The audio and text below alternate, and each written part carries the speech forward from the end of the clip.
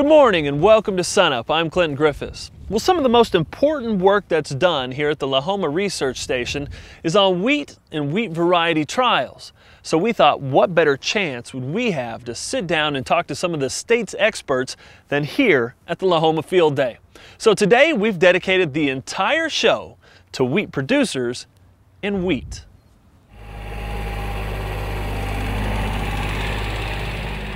Year after year, the OSU Wheat Improvement Team plants thousands of acres of test plots around the state, all in an effort to find the next great variety. The variety that pushes the yield curve, is disease and drought tolerant, resists pests, or is suitable for both grazing and grain. And that success is paying off. OSU recently received a royalty check for more than $150,000 for varieties already in the field. Money that will be put right back into the ground in the form of new research. Endurance has been in a field setting since 1994. Leading that team is Brett Carver, the OSU Wheat Genetics Chair, and he agreed to take SUNUP on a tour of the Lahoma wheat variety trials.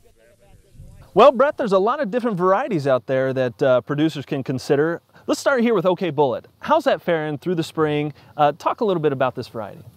OK Bullet did fairly well. It's an earlier maturing variety, so typically those earlier maturing varieties got what I would say pinched by the freeze, and a lot of heads did not develop like they should have or normally would have. But Bullet, as a whole, did quite well this year. Yeah. Did better than average, right. I think. The one thing I'm concerned about Bullet is leaf rust we're starting to see on the leaves. Right. And that will rob some of its yield potential, particularly in this part of the state, north central Oklahoma. Have we seen that leaf rust on it before, or is it? Gradually. This year perhaps more than last, so I think that we do need to start thinking of other alternatives. Our folks in the southwestern part of the state, maybe in the Panhandle, may not need to think so hard about it because Bullet is doing just fine without so much rust infection in those areas of the state. But in this heart of the wheat belt, north central Oklahoma, where we're getting more rust, leaf rust that is, we do need to start thinking of other alternatives. And there are plenty of them out there. Sure there are. Sure. One alternative may be Duster here? Exactly. Bullet was a release from 2005. The next year we followed up with Duster. Very different genetics in Duster, different background, parentages. Nothing that I would say is something that the wheat producer is going to recognize. There are about 4 parents that went in to make Duster. Right.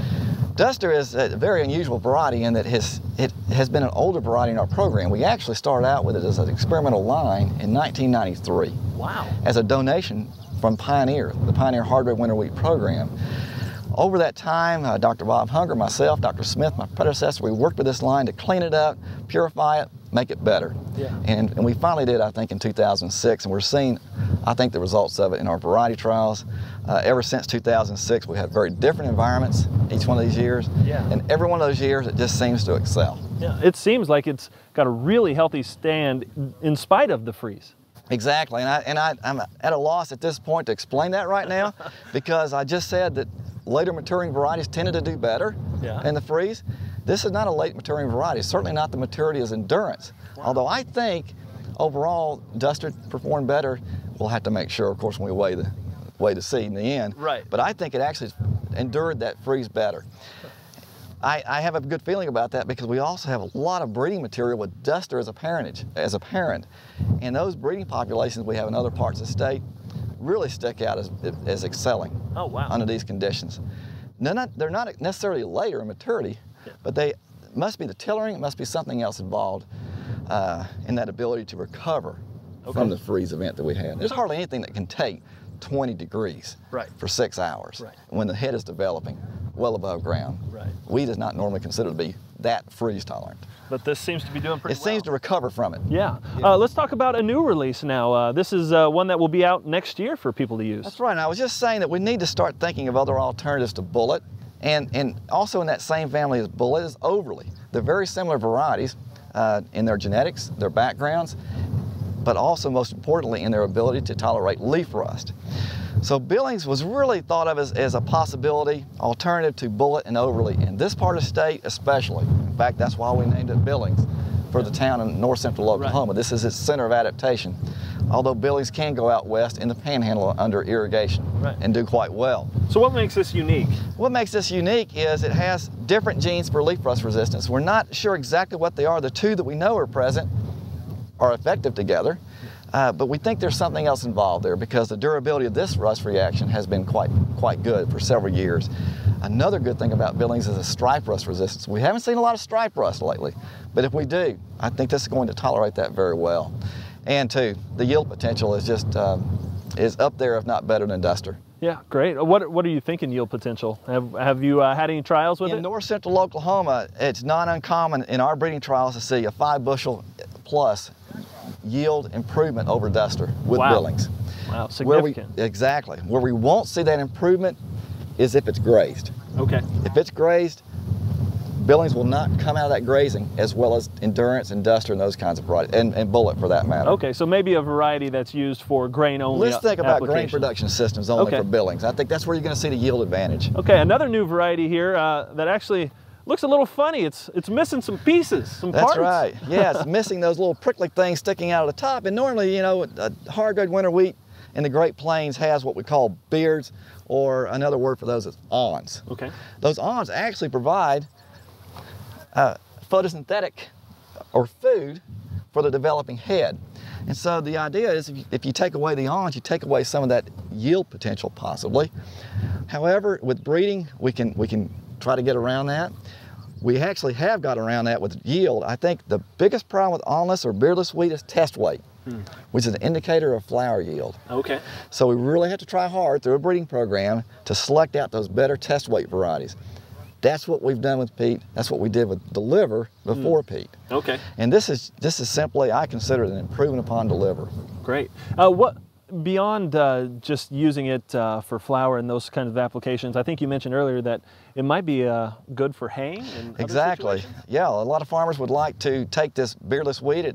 The beards tend to cause some irritation, mouth irritation with cattle that consume the head.